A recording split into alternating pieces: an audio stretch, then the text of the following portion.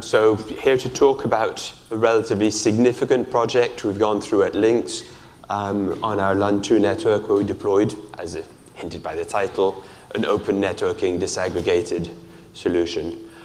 So a little bit of a background on the project.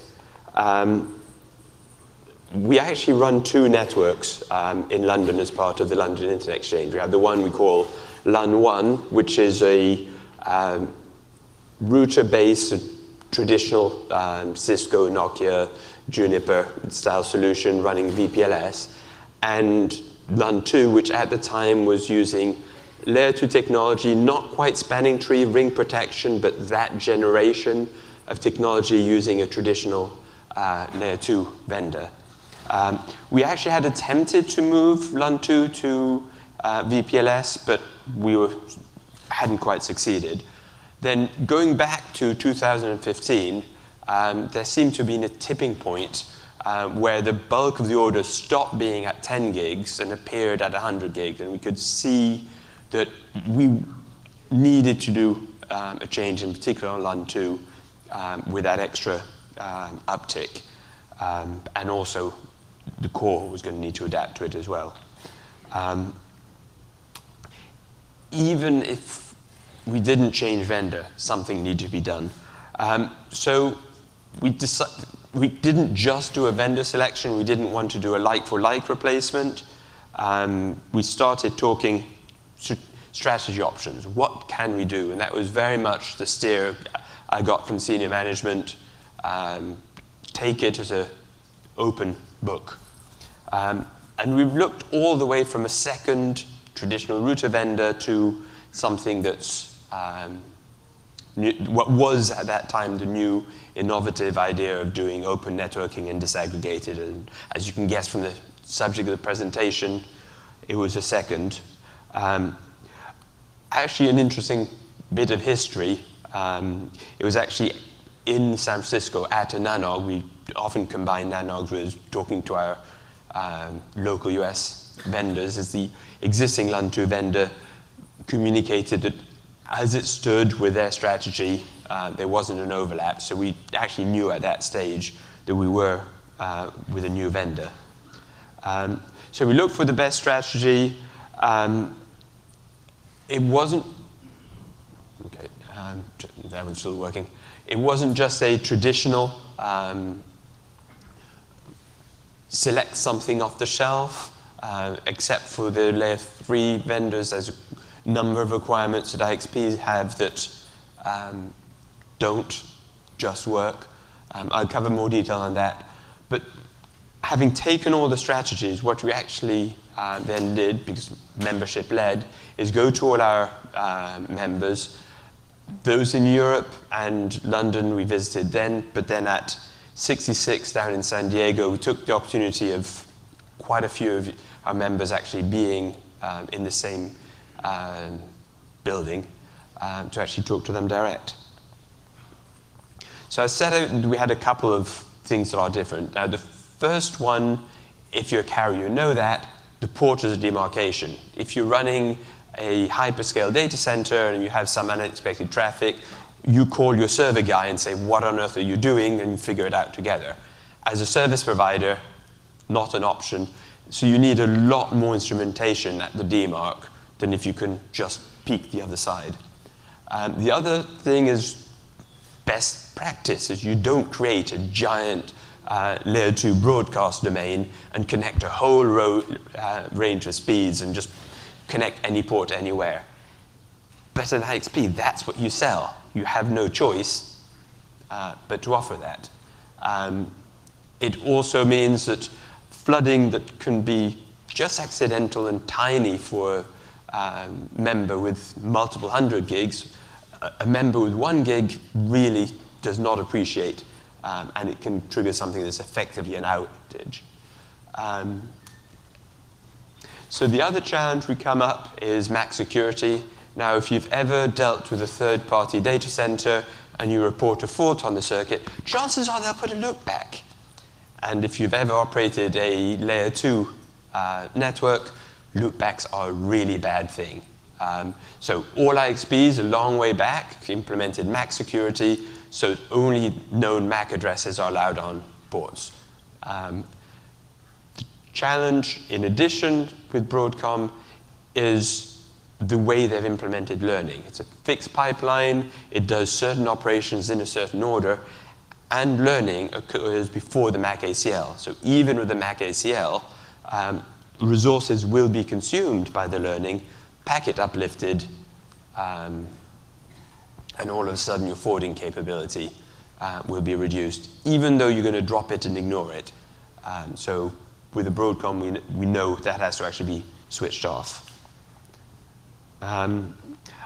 Finally, like a lot of exchanges, we have partner ports. We are actually in 12 buildings in London, but that's nothing compared to the whole city. So for potential members that can't just order a cross-connect to reach us, we use partners for the last mile. They have a port or maybe a lag and present each individual member to us on a VLAN.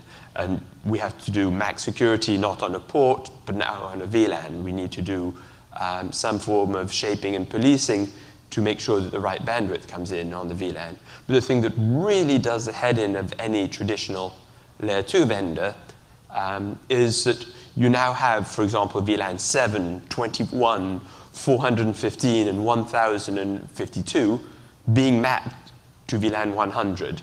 And having multiple VLANs being mapped to a common VLAN, yes, if you're a layer 3 vendor, it's a port unit, it's a sub-interface, but if you're a layer 2 vendor, that really does your head in.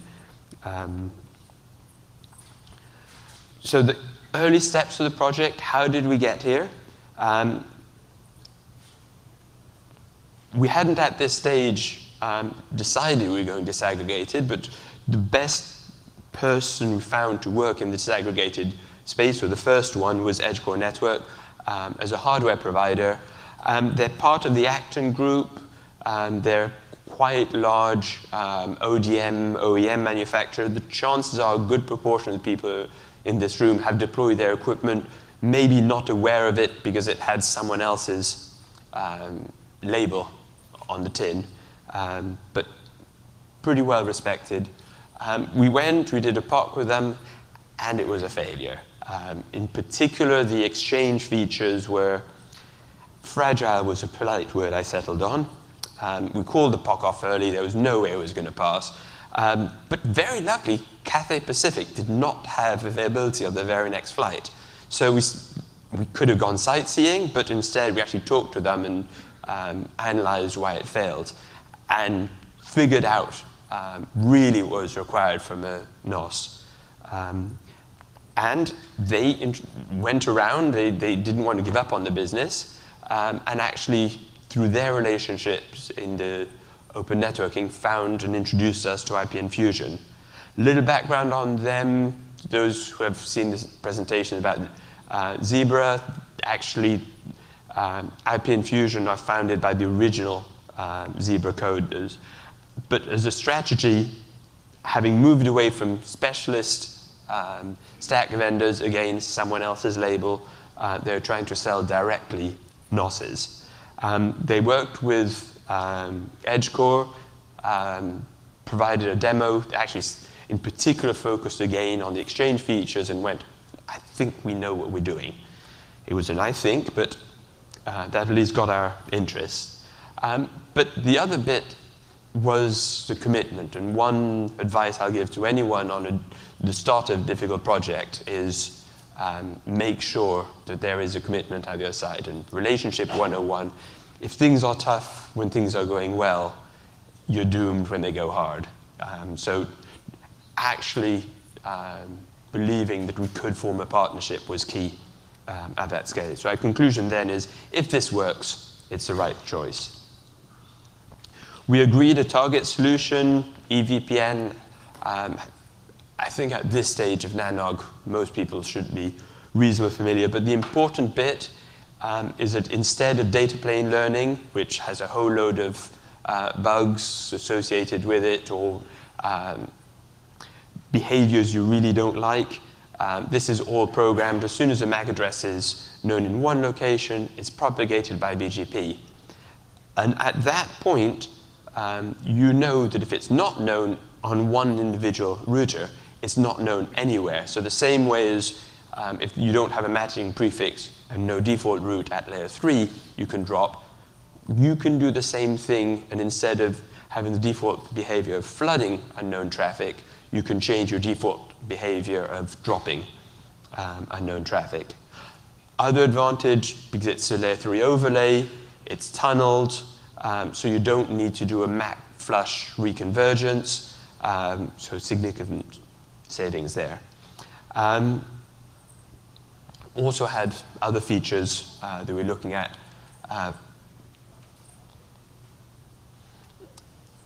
Keybit, discussed with the vendors, agreed the technical solution. The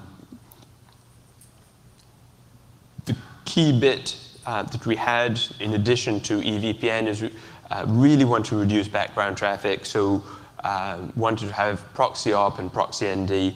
Proxy op, for those who are less familiar with that bit of EVPN, is you can program through BGP not just the the MAC reachability, but also the MAC to IP, the ARC resolution or the neighbor discovery resolution. And that gets flooded, and that means that whenever there's an ARP, instead of it being flooded to 500 or so members, that one ingress router knows the answer and give a proxy response. But as always at the beginning of a project, option to fail back, because the last thing we wanted is halfway through the migration, in comes a bug. It somehow would surprise one vendor. So all of these features we came in had the option on a particular member, if there was an interop, to selectively switch it off. Fortunately, we didn't have to, but it was the approach that we took. And the other thing is we wanted to reduce as much background illegal, as much as we spend a lot of time telling our members, switch everything off, don't send us DEC mop. For anyone that's used Cisco, that's one that usually doesn't get switched off. It's far better if the Exchange fabric just drops it. Now, if someone really is sending bad traffic, we move them into quarantine. It's kind of the naughty step. You go in, and then we'd actually want to see everything. But in the Exchange, we want the ability to lock down to as much as possible known good traffic. So agreed features, agreed target. And I've just pressed back. I was wondering where that was very familiar. One question I often get asked is, why did you not go for more SDN central controller? And being perfectly honest, it's the wrong DNA for LINX. We started as a team of network engineers. I mean, we all could code, but we were primarily network engineers. And our software team would primarily devote designing things for internal use, nothing mission critical, and they weren't set up for mission critical. We were building a software team, and in particular focusing on automation. But if we throw at that team, and now you need to build and maintain a mission-critical SDN controller, that would have probably overstretched the team. And the extra thing is, if you want fast convergence, if it's controller-based, you then really need it to converge in the data plane. The management plane is really quite slow convergence. So as we couldn't do data plane convergence, we needed to do the control plane. So here we are, back in February, started the real work. We now decided who we wanted to. Which brought us to July. But as you can see, quite a gap before we reach live, which was in June. And being honest, a bigger gap than we thought it was going to be. Couple of surprises. Bringing this one is probably the biggest shock. Initially, because they had a VPLS code and we were just going to add the EVPN control plane, we thought, okay, EVPN over MPLS. A challenge in particular with the Broadcom ASIC is there's a limit of how many labels you can remove in one go. An entropy label, which is 2 labels, was a non-starter. Even the ESI label for multi-homing was 1 over budget.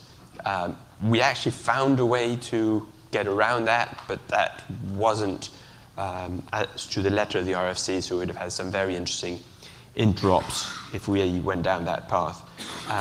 Another thing that was suggested, you can go through the pipeline twice, but you're basically leaving half your bandwidth behind at that stage.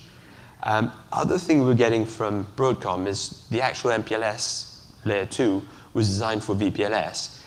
Subtle difference, but on VPLS, pseudo wires are bidirectional, so you have one label for each remote PE. On EVPN, it's a common label, so all your remote PEs use the same label. So when you get and decapsulate a frame, you don't know which PE it comes from. You don't need to do data plane learning, so it's no longer a requirement, and it makes the protocol simpler. But if all the testing was based on one implementation, they were getting nervous. And finally, each LSP consumes an interface in the interface table.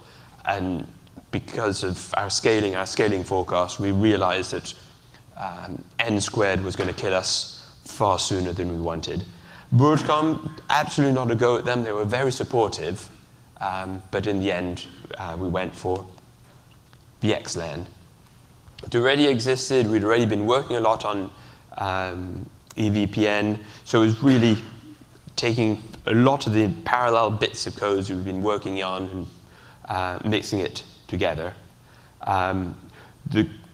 We had a few limitations, a lot around convergence, but we thought we could work around them.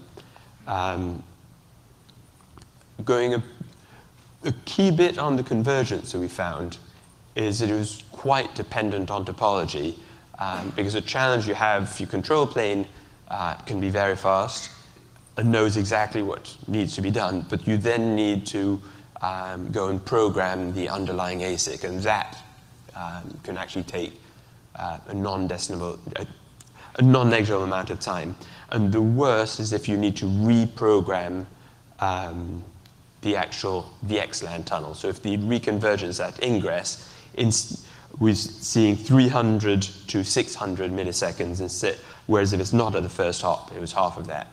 And to illustrate how you can get around that, taking an east and a west dark fiber and one member-facing switch, if you have a cut on the dark fiber, the reconvergence occurs on the member-facing switch that basically says, oh, well, don't send it via switch 2, send it via switch 1. Next hop for the VXLAN channel changes, it needs reprogramming. If there's any local replication that needs changing, that's actually quite a slow push to the ASIC. If you put a spine in between, and it has advantage on scaling anyway, but if you put a spine in between, you go through the very same scenario, fiber cut, it's now the spine switch which reconverges. Next hop for VXLAN, unchanged.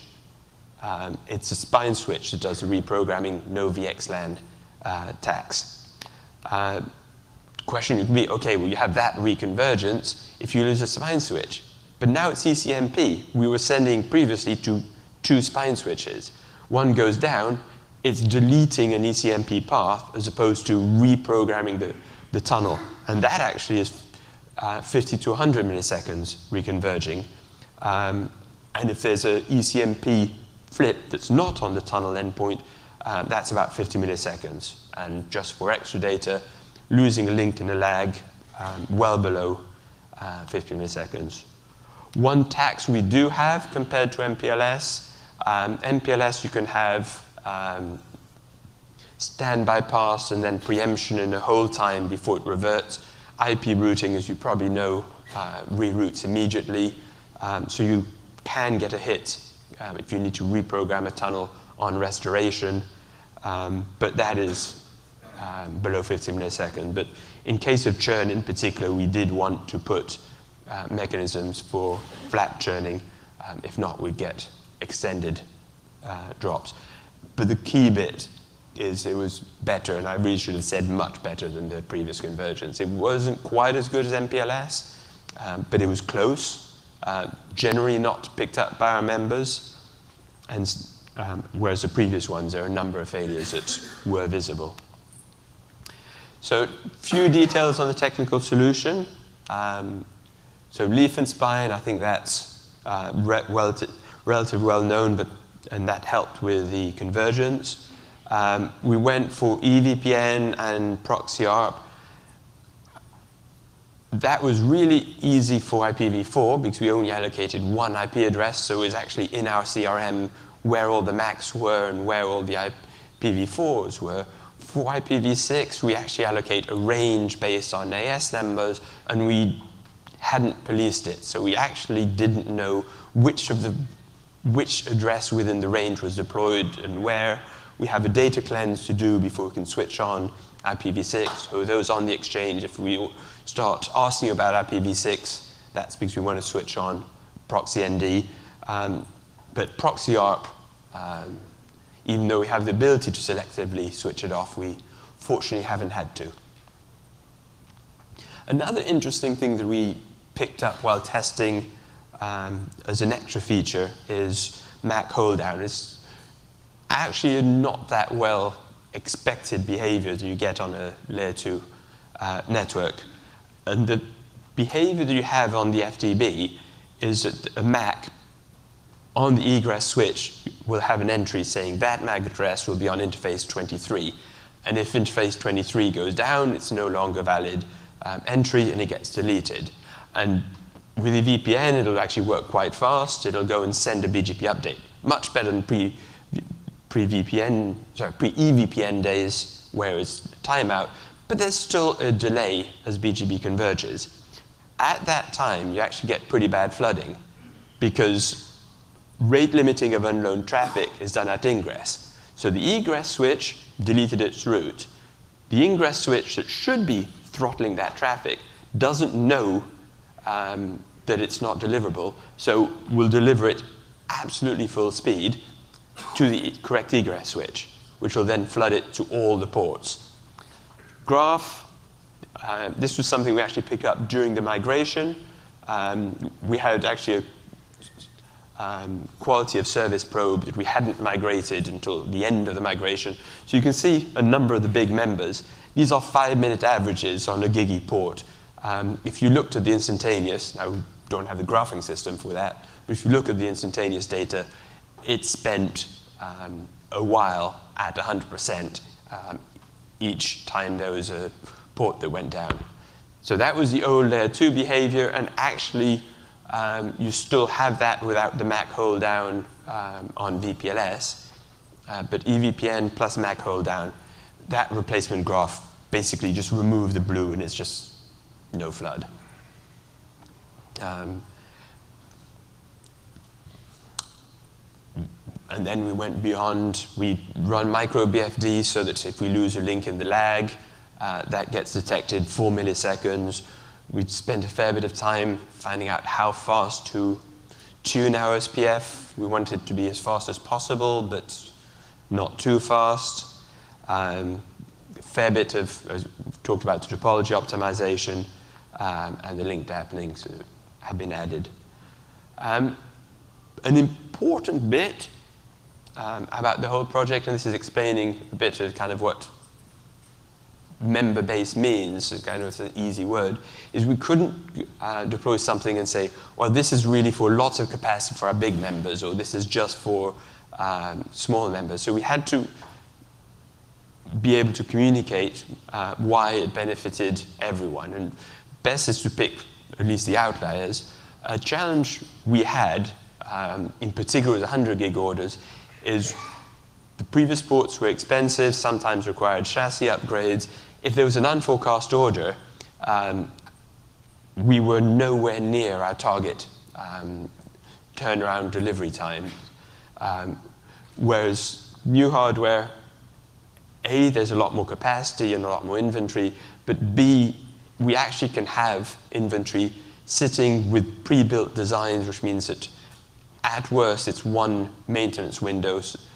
So within a fortnight, the capacity will be there, but typically far faster than that. So much faster provision time for big members. The small members is all that thing about getting rid of the broadcast traffic, getting rid of background traffic. So if you have a 1 gig port, the chances of you having a significant amount or even all of your capacity being hit by traffic that you really don't want is being reduced.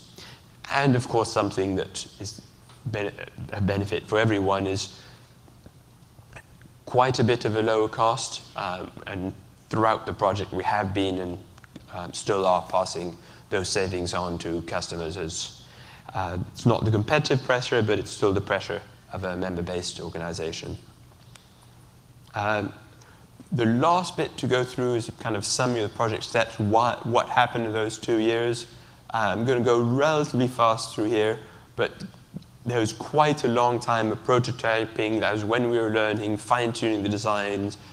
They'd throw us something, we'd give feedback on usability and send it back. That took us up to November. In November, we had something that, if it was bug-free, was deployable. And then we had a hardening phase where we stopped adding features.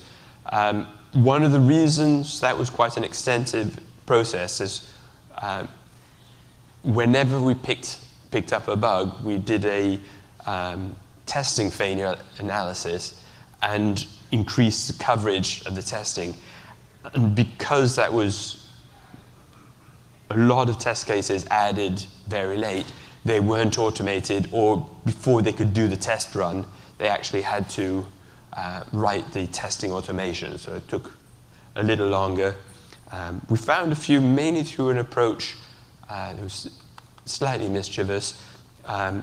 As opposed to the testing that IPN Fusion did, which is automated, a lot of the tests that we were performing as users, we trained the engineer and gave them rough instructions of do X, but didn't tell the engineer how to do it. And you ask 5 engineers to do the same thing, and somehow they managed to do it in 7 different ways. So found a few bugs that way. But that's the good news. We then migrated over just over a month. We did 1 pilot site.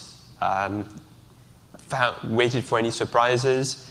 We actually did pick 1 traffic type that was left programmed on the ASIC that we hadn't tested, hadn't thought about. It was a packet that looked like RIP but wasn't really RIP.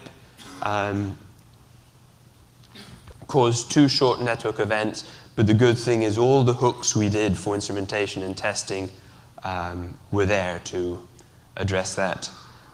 And that broken rule can be reprogrammed on the ASIC as opposed to requiring a software upgrade. The old LON2 equipment definitely did not want to go without a fight. It gave us far more grief than the equipment that replaced it. So we're now live. Being brutally honest, it actually went better than hoped. I was quite nervous end of last year, beginning of this year. And I'm really glad that so far, no issues.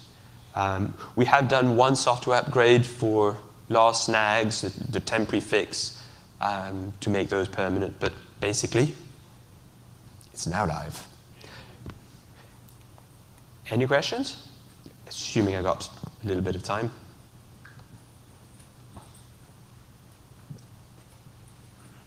Andrei Khomyakov, Athena Health. Did you end up using any automation? And if you did, what is it? What tool are you using for automation? We haven't switched it on yet, just to gain resources internally, but it will be netcomp. We were initially going to look at Napalm, but instead we've gone for I was going to say Python. Wow. It's on GitHub, and I've really got a memory blank of the name of the project, but it's Pyoknos is basically something we have, it's on GitHub that basically for Ocnos pushes the configs and it's based on Ginger templates. Thank you. But it's basically netconf. Thank you very much.